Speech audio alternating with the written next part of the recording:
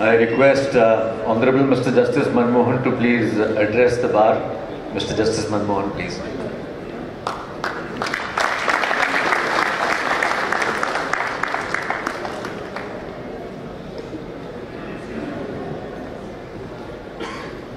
Respected Justice Sanghi, Chief Justice Designate Uttarakhand, Justice Siddharth,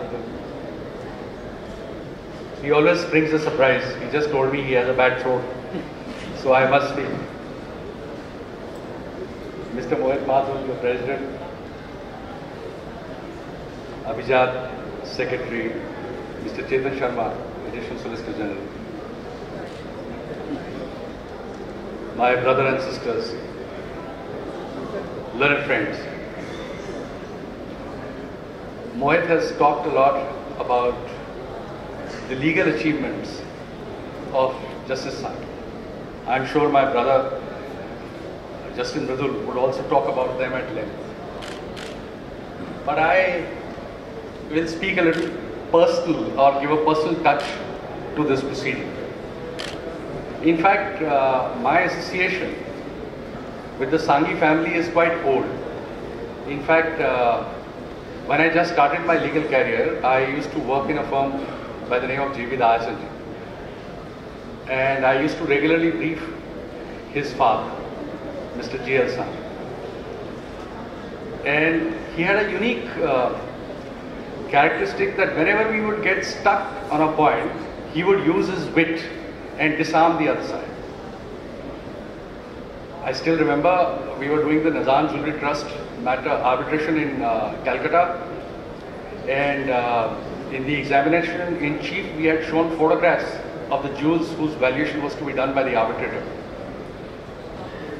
And when the argument started, the other side, Mr. Gauri Shankar, who was arguing for the Union of India, said, look, they produced these photographs have a price tag.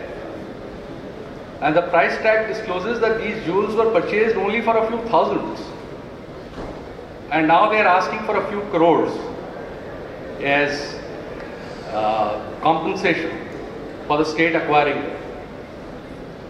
So, and he pressed home that point rather hard, and we felt that the arbitrator has started swaying on that argument, swaying with that argument. So Mr. G.L. Sanghi immediately understood what the situation was, and he said, Mr. Gauri Shankar, this price tag is only the price for showing these photographs to you, not the price of the jewels. And really the arbitrator had a hearty laugh, and that was the end of that argument. Then I met Vipin at the bar, and I found that he carried that streak even further. He was actually a prankster. See, one of his dear friends told him that I had a very close friendship with a person in 11th and 12th class, but I have not met that friend for last 10 or 12 years. So what Justice Sanghi did was, he contacted a friend of his who was a printer. He inserted one page in the evening news which was published in those days, and in that paper which he had inserted, he put an advertisement saying looking for a friend. And it was addressed to Mr. Sanghi's friend. And he went and showed that paper to the friend and said, look, that person will be waiting for you at such and such place at such and such time. That friend believed it and went to that place only to find Vipin there. So his pranks were unbelievable. In fact, he is very fastidious about his meals.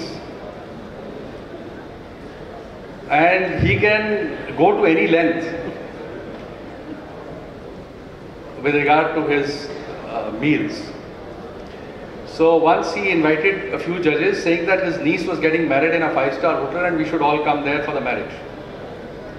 So we all landed up there, and naturally the food was exquisite.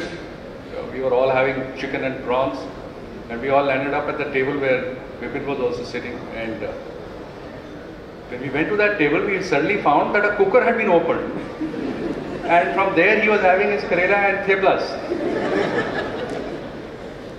So that was Justice Sanghi for all of us. In fact, when I joined the bench, I must say it's like restarting a life. It's a new life because the people with whom you have coffee, with whom you have lunch, with whom you spar at the bar are not there with you any further.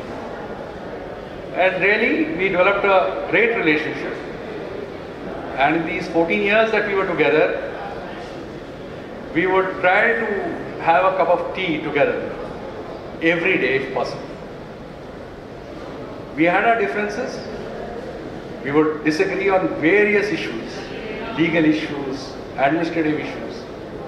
But we maintained civility and we had great high personal regard for each other.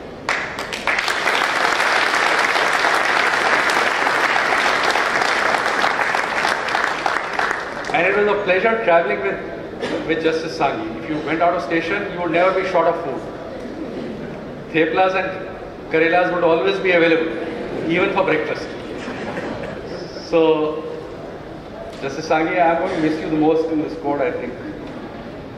And really, it was a great tenure. 16 years is a very, very long tenure in any court. And I must say, you performed well, played your innings very well. And I wish you the best.